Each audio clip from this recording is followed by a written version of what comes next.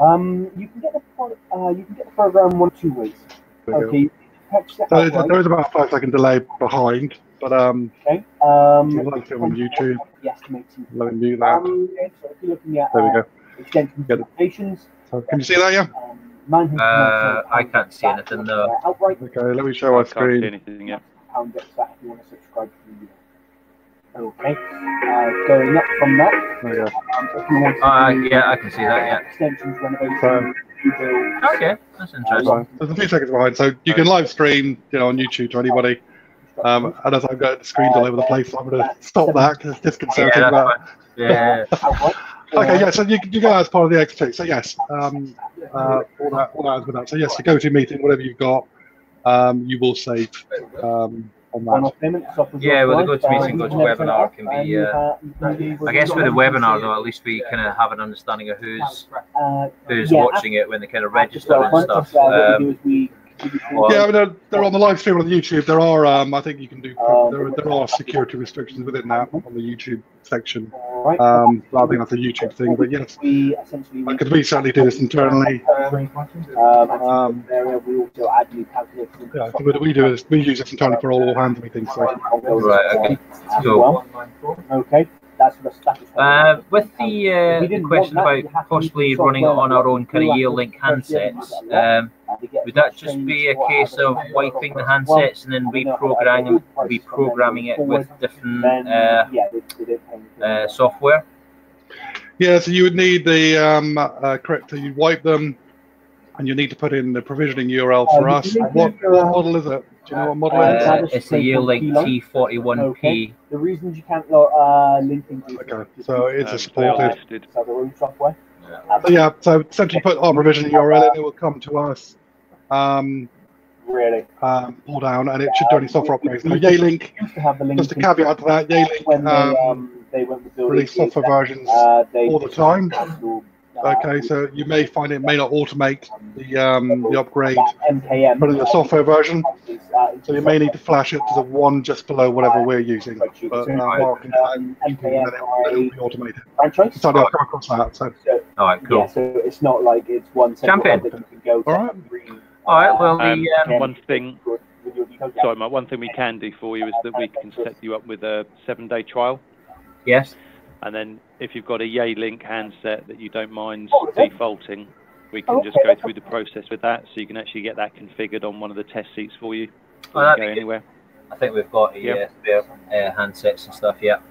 Yeah, I mean, some of the Year-Links are 2-stage dialing. So when you click from the desktop application, it actually rings you, you answer, and out you go. While the Polycoms will just go off hook. But you'll see that when you test it.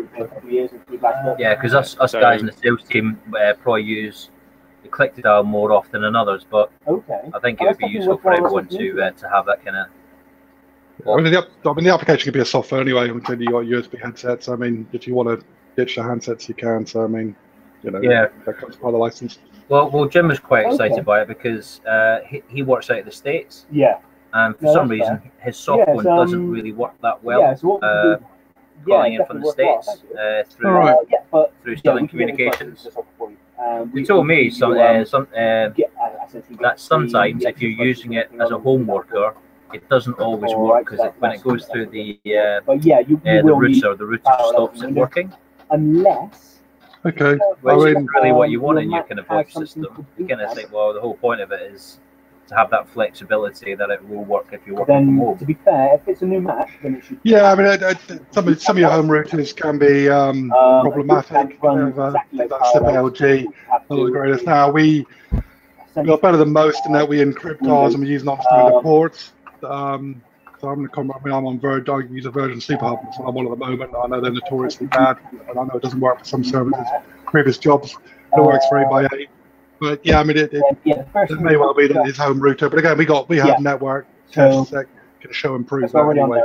Okay. But if you have problems, the first thing we would do is again to run a network test, and that would highlight some of these potentially. I mean, I'm not saying that. But so all you're going to need is essentially a Windows download, which we say that you can go into the Windows. Good.